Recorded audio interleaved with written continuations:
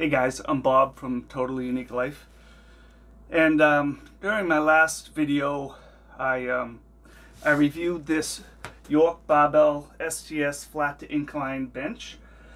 You can check that out if you'd like, but during that video I also talked about this York Barbell Pro Series 204 Barbell Support, and I purchased this Barbell Support back in January of 2018, and that is exactly 3 years to the date from when I purchased it. So I think I have plenty of time to give a decent review on this Barbell Support. Currently, due to the pandemic, it's hard to find these York Barbell Support products out there. I will leave 3 different links in the description for 3 different websites, one including Amazon, that have this particular support, at least typically sell this support. Right now they're all out of stock due to the fact that people are working from home and people are working out from home. So I think what you should do is just keep on checking the links or these websites and see if they come in stock. You could actually call York Barbell, and you could actually call strengthwarehouseUSA.com to see if when they expect these supports to come back in. So the reason I purchased this support in the first place was because I wanted to be able to bench in my shed. I did not buy this particular support rack to do squats, but it is dual purpose. You can do squats as well as bench. In fact, recently I've started to do chin-ups and pull-ups using my Olympic bar, 7-foot Olympic bar. What I really liked about this particular Pro Series Barbell Support by York Barbell is that it had a fairly small footprint. I am in a 10 by 20 shed, and I do woodworking in here. I have a lot of different things in here, like a generator, I have a compressor. So I needed something that had a fairly small footprint, which this does. I think if you're a heavy-duty bodybuilder or heavy-duty power lifter, maybe a full-size cage for squatting and for benching might make more sense for you. But if you're someone who, you know, might go up to 315 on the bench, or do squats maybe in the 300 to 400 range, this Pro Series Barbell Support will probably work fine for you. So I've really gotten a lot of use out of this in the past 3 years. It's currently January of 2021, and as I said, I purchased this originally in January of 2018. I do have an unboxing and assembly video, so if you do buy this particular Pro Series Barbell Support, you can watch that video. I go through unboxing it and assembling it. It's very fairly straightforward. There's really not a lot to it, but I think that video would help you. So what I'd like to do now is to go over some of the features of the actual Barbell Support. Then I'll do a quick demonstration of how I use it for benching, and I will also show you how you could use it for squatting. So what I'll do is I'll move out my bench for now. We'll look at some of the features of the support, and then I'll move the bench back in, and then I can give you a quick demo. Okay, so as you can see, there's 2 sides to the support, that side and that side, and they're joined together by this section down here, which is adjustable. There's a maximum distance that you can have between the 2 supports. This distance here works perfect for me. I am about 5'9", and the distance between the two racks for me, I'm just doing a check on this right now.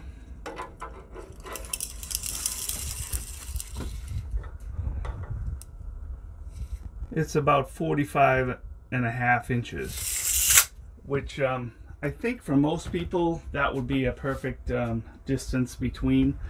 As you can see down there, there are holes on the bar at the bottom, and this particular screw, you'll just unscrew that and move the support, the sides of the support, to the left or to the right, depending upon how much space you want in between. But for a typical 7-foot Olympic bar, this is a perfect distance between for any type of benching or squatting purposes. But as you can see down there, you can adjust it to be closer together or further apart. That all depends upon what you're using it for and what your preferences are. So let's look quickly at the these are the spotter bars, and the spotter bars will help you when you would typically go to failure on the bench anyway. I have these set up at this particular height. This is perfect for me, and I will demonstrate how they work as far as if I wanted to go to failure. I currently only have 135 on the bar right now, and I will just show you how I could just get out from under if I went to failure with something much heavier. The one thing that's really important is they have these the same particular material as the spotter bars, they call them, is these plate holders on the side, and these just slip right in. And what's great about those is that if you have extra weight, and you can put them on both sides. These weights I actually got, these Olympic weights I got from a friend. They were out in a shed, so they're pretty rusty. They haven't gotten any more rusty in my shed because my shed is heated. But having these two plate holders is extremely important because it helps stabilize the rack. Because without them, you could have a little bit of play side to side, but with, you know, some heavy-duty weights down there, when you're squatting or when you're benching, it does help stabilize everything. So these, you can lift up these up as high as, I think it's 64 inches high. I'll show you that when we get to looking at the squatting portion of the demo. I'm not going to do a squat, but I would show you how you would actually do it. As you can see, I do have a woodworker as well, and so I have a lot of wood hung up on sides of my shed, and I have my chainsaw, etc. I live in the White Mountains of New Hampshire, so actually I'll show you that it's, at least last I checked, it's snowing out. So it's a beautiful day. I do like the snow. But anyway, let's get back to what we're talking about. So those plate holders are great. It gives you a chance to have you know, a place to keep your weights organized, as well as add stability to the rack. The material the rack is made of is steel. It's 2-inch by 2-inch square, which is great because they do sell additional plate holder accessories, and I just bought a couple, and I'll probably use those in a video soon, where you can actually have some extra plate holders on the side. I do have kind of plates all over the place here. I have this Gold's Gym plate holder. It's pretty well occupied here, but I did send away for these additional plate holders that will go off the side, and they work with a 2x2, which is what these what this rack is. So what I'd like to do now is give you a quick demo of benching with this Pro Series rack, and then I'll show you how you can set it up for squatting. So let me move in my York Barbell SGS flat to incline bench, and then we'll give you a quick demo. Okay, so I'm just gonna do a few benches with 135 here, just so you can see how it works with the bench.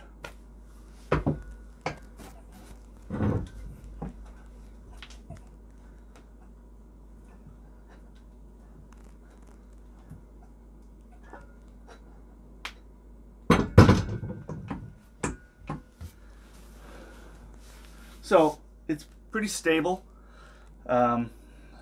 Even when you get, you know, a lot more weight onto the bar, it's probably even stabilizes it more because you have more weight that's sitting on the rack itself.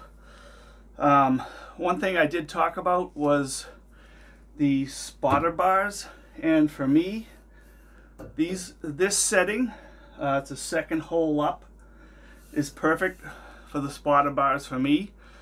I work out in this shed by myself. I don't have a partner. When I was growing up, I mean, my whole life I've typically worked out with another partner. I think it's important most of the time to have a partner, and that they'll push you to get to the gym. I used to go very early in the morning. If you know your partner's going to be there, then you try to get there. And so that kind of helped me motivate myself to get to the gym in the morning. But here, now that I'm getting close to retirement, we moved up to the White Mountains in New Hampshire, bought this shed, insulated it, heated it, created my own gym out here. There's not a lot of gyms around here, and the one that is fairly expensive, and it's really not very good in my opinion. What I was trying to get to is that it's important to have some type of safety feature of this rack, and that's what these spotter bars are. They're made out of a metal alloy. They almost look like aluminum, but they're stronger than aluminum. I've often thought of maybe switching them out with a piece of iron pipe, which I have here. This is a 1/2-inch pipe I use for woodworking. This is a clamp for woodworking, and these would fit right in here, and so I could have some of these cut to the right dimension, and they do sell caps if they're actually threaded. They have caps that would go on the end, and that would allow me to replace these. But these have worked fine for me. I'm not benching as much as I used to bench when I was younger. I've kind of cut back on the amount of weight that I bench or I lift due to some joint issues and overall aches and pains. I'm 62 years old, so over time you have built up elbow issues, shoulder issues. I had a torn rotator cuff once that I had fixed. I had surgery on lower back issues. That's why I typically don't do squats with a barbell. But anyway, I want to show you how these spotter bars, they call them, would save me in the event I was going doing 315 or 275 and I wanted to go to failure. So let me just use 135 as an example. I'm going to just lift it once, bring it down, and make it seem like I can't get it up a second time, and then I will put it on the spotter bar and sneak out, as you can see, as you will see.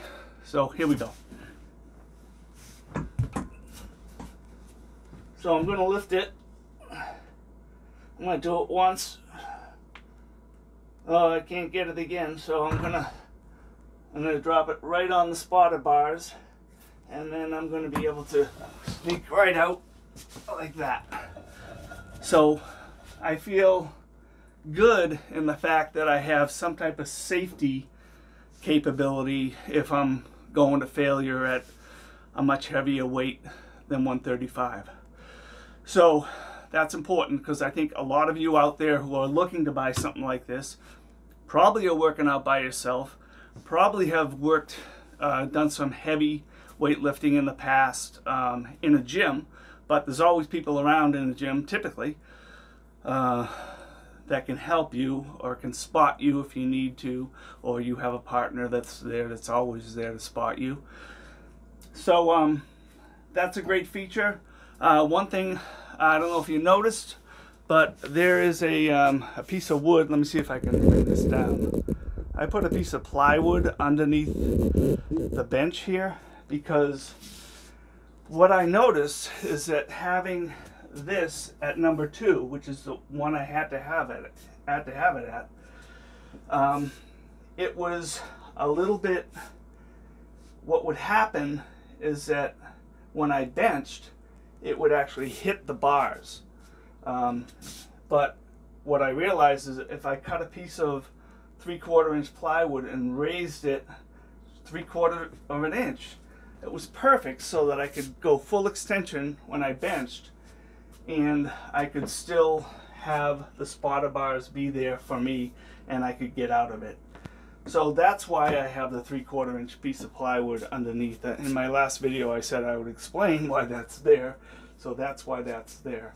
So what I'm saying is that if there was more variability in the holes, then I wouldn't have to do that.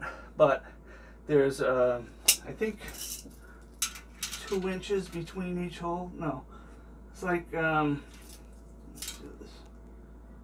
yeah, it's 2 inches between the center of each hole. So that's why I did that. So let me quickly show you how you would set this up for squatting. Okay, so I moved out my bench, and the first thing you should know is that there's this kind of a screw on the right hand, on the side. I'm going to start with this side first. There's a screw, and you have to unscrew that to get this to free up, but it's still not totally freed up, because this spotter bar actually acts as a support to keep this in place as well. So you have to pull out the spotter bar. I'll just leave it like that, and then you can lift this up. As you can see, it goes very high. I'm not sure how many holes. Yeah, there are 1, 2, 3, 4, 5, 6, 7, 8, 9, 10, 11, 12 different holes. I'm going to bring it down to, I'm going to move this up first of all, but you have to move this up to get in the hole. I'm just going to pick a hole that would be, you know, okay for me. Actually, this would be too high for me. Let me see if I can bring this up so you can see it. This would be a little bit too high for me, so I'm going to drop it a little bit.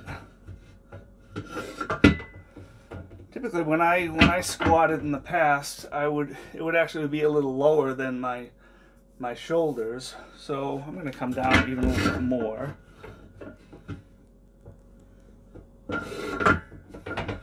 So this might be perfect for my height. I'm 5'9". I used to be 5'10½", but over the years, as I said, I'm 62 and shrunk a little bit, so I'm 5'9" now. So this is probably a good height. So you want to do, after you put in the spotter bar, you then have to just tighten up this screw like that. And I'm going to do the same exact thing on the other side. I'm going to unscrew. I'm going to take the spotter bar out. That'll drop it. I'm going to lift it up to, what do we got? 1, 2, 3, 4, 5, 6, 7, 8. 8. So I'm going to lift it up. And I'm going to bring it up here. Second one down.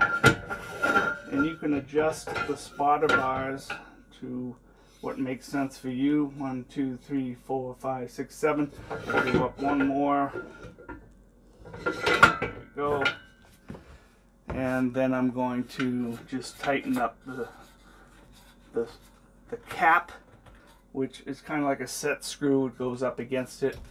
So now, as you can see, this is, you know, it wobbles a little bit. There is, as I say, it's important to have some weights on the plate holders at the bottom. Now let me just put the bar up here. This is a 7-foot bar, so you know you can move the rack more to the left, or you can make it wider in between. But if you do that, you're going to start getting close to butting up against the actual, you know, collar section. Can't see that there, but over here, the section that the weights rub up against. So there's only so far wide you should go if you want to use a 7-foot Olympic bar, which is what I use. So what I would do is just, you know, come under it like this, come over, and then squat. So that's how you would use it for squats. And depending upon how deep you want to go with your squats, you can adjust the spotter bars to where you want it to be. So that's basically the demonstration portion. So I hope that video was helpful to you. If you have any questions, please leave them in the comments, and I promise I'll get back to you at least within 24 hours. I have read some of the reviews on Amazon for this rack. Some people say that they have squatted upwards of 400 pounds with this rack. I think that might be pushing the boundary a little bit.